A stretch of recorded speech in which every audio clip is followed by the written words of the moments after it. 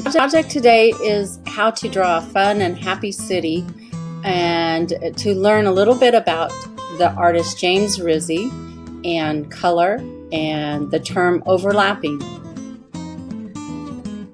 Okay, artists, with this project and in every project, I want you to remember that the examples shown in the demonstration and video are just to get you going. I want you to expound on the ideas that are there and make your art your own.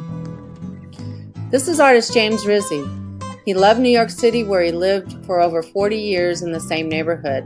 His art is all about the city which made him happy. So you're going to need paper, crayons or markers, and once you have your drawing done, you could also use watercolors if you want to paint. But you need to draw your drawing with a crayon if you're going to paint afterwards. And the vocabulary, the biggest things you're going to hear are pattern, overlapping, and we'll talk about color too and how color works. Enjoy! Begin by drawing an interesting shape at the center of your paper. You could easily draw a rectangle, but think of different ways to make it more interesting. Think of animals and people, maybe at the top of the building. Once you complete the first building shape, then add other buildings right next to it and completing it to the edge of your paper. Now we're going to learn to add overlapping shapes behind your first or close-up shapes. That gives our picture some space and depth, and if you remember, a city has lots of buildings, so we want to add some more behind our first ones.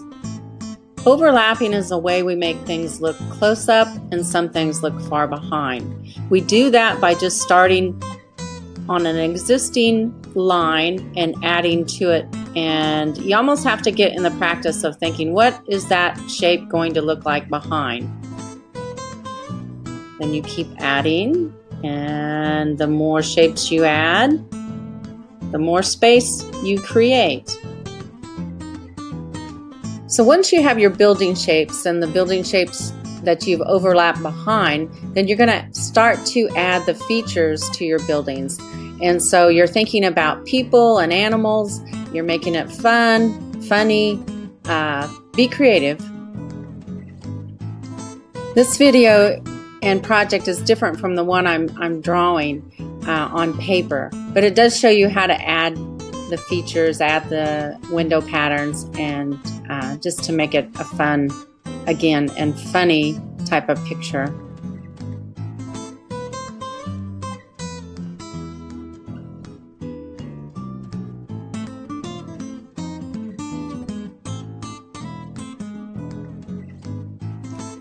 Now back to my paper drawing, you can see how the different shapes and the different patterns on my windows have added more interest. So if you want to take a break and look at some pictures of city buildings and the window patterns, this would be a good time to do it. Now choose 3 to 5 colors. You can either use, like I said, crayons, you can use markers, or if you have watercolors, you can do watercolors.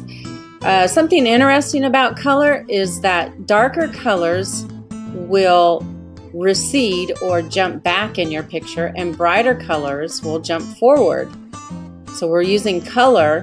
If you want to think about color, use bright colors on your front buildings and darker colors in your background.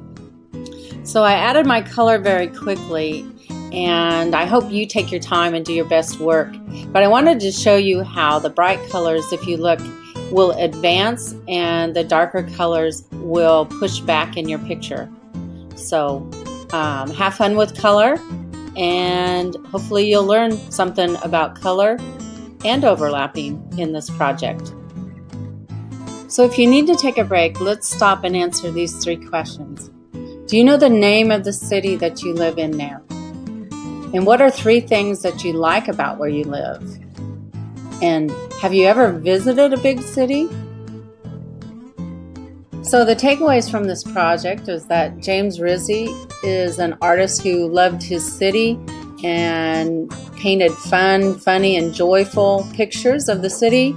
That overlapping creates space, that bright colors jump forward, dark colors jump back. So I hope you enjoyed this project, and give me some feedback if you have a chance. Thank you. James Rizzi did other pictures besides cities, and so here's just to wrap this project up. Here's a few more examples of his work.